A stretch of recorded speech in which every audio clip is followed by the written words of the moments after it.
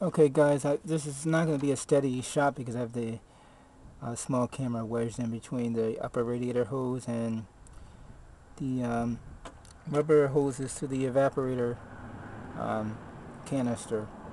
So I'm doing a compression test on cylinder number 1 because I have a misfire on number 1 and number 3. So this is the order of what I've done so far.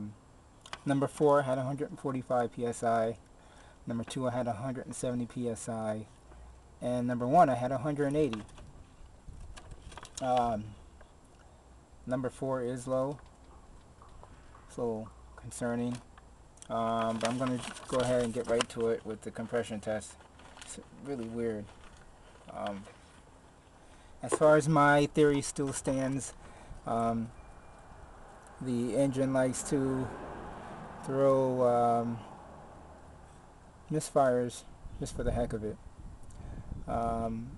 Whatever reason, I did have platinums in, and I do remember changing the plugs, but I only got maybe 30,000 out of them for some reason. Anyways, more on that later. Here's the compression test for cylinder number 1.